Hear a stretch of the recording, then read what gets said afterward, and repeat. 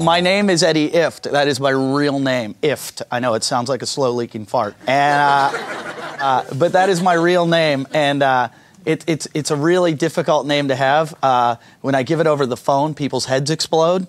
Like, I just had to call for an airline ticket, and I had to call U.S. Airways.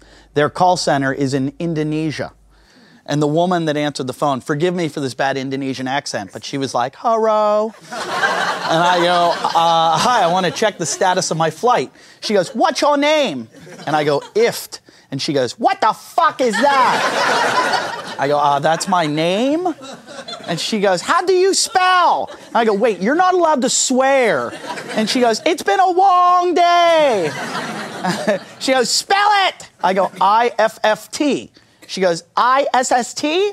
I go, no, I said I-F-F-T. She goes, I-F-S-T. I go, no, I said I-F-F-T. She goes, I-F-F-E. And I go, what the fuck is wrong with you?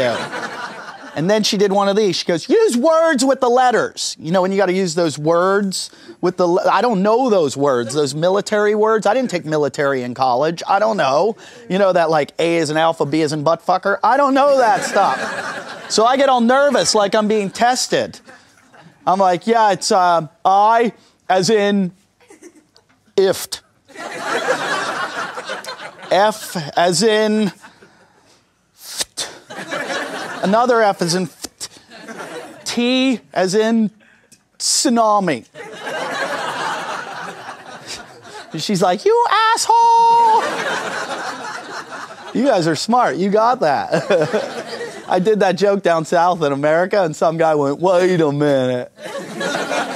Tsunami spelled with a C. My name's Eddie Ifft. I'm a comedian from California. Not really California. I'm from, I grew up in Pittsburgh, moved to New York, lived in London, spent half my time in Australia.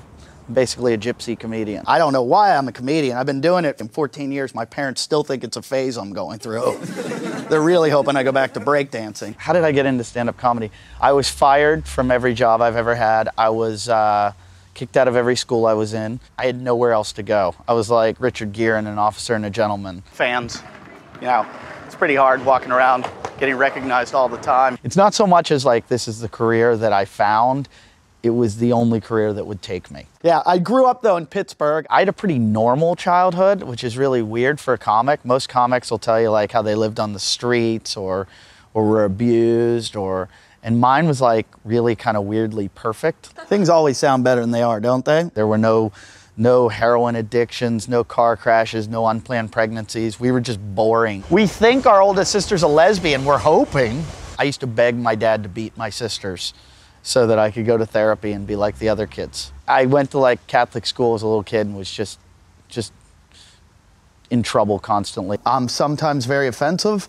In some countries, probably what I've said is illegal. I apologize right now. On behalf of me, my family, everything we represent, they're not happy with me. Best thing about being me is freedom. In any other circumstance, you'd probably get fired or thrown in jail. But because I have a microphone in front of me, I'm allowed to say it. Like, I can say anything I want. It's good to be here. I'm glad to be here. This great crowd, a lot of people. It's better than when I do shows with nobody. No, I did a show once recently. It's true, I did a show for one person, and they made me do the show. In the middle of the show, they got up and went to the bathroom. And I didn't know what to do, so I went with them. I was in the bathroom telling them jokes. The guy's like, what the fuck is wrong with you? Had my pants off, I peed all over them. I have a degree. I went to college. I wasn't a good student. I graduated college with a 3.2 blood alcohol level. And no, I went to college for political science. I was a political science major, which allows you to be a comedian. That's about all you can do. I got kicked out of grade school, high school, junior high, college. My parents said at least I was consistent. I grew up with three sisters, three older sisters, all have red hair. Three older sisters, red hair, all living together. You know what that means? They all get on the same cycle. Like that red hair didn't make them angry enough. They get on the same cycle. They have their period at the same time. Holy shit. Holy shit. I knew I was in trouble when I'd come home and I'd find the wrappers from the tampons in the trash can. They shouldn't call them wrappers. They should call them warnings. It'd just say on the label, "Get the fuck out of the house." Because I would see it. It was like I was in an action film and life would go into slow motion. I'd be like, "No!" I'd start running down the hallway like, "Oh my God." My dad would be waiting in the basement/bomb shelter with a helmet on. "Come on! Get down here. We're going to stay down for 5 days until the war's over.